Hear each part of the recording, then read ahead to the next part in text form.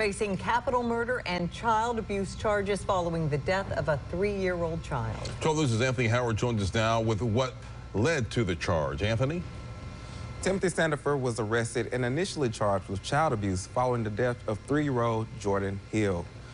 The last Thursday, the toddler was discovered under a blanket covered in bruises. According to authorities, Jordan Hill arrived at a local hospital cold and unresponsive.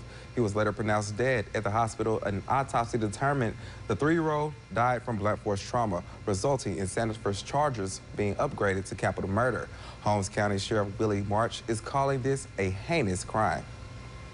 I saw a kid before he was deceased, but I never saw one had these kind of bruises from his head, all over his face, all over his body, all over his side. I mean, it's just ridiculous.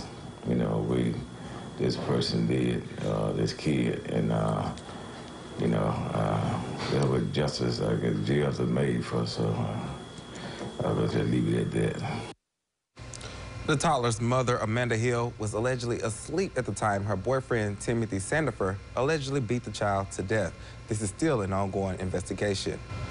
The Holmes County Sheriff said 2 other children were in the home with signs of abuse as well and have been since taken to live with their grandmother. Sheriff March says DHS is still looking into this case to determine whether or not the mother should face charges of her own.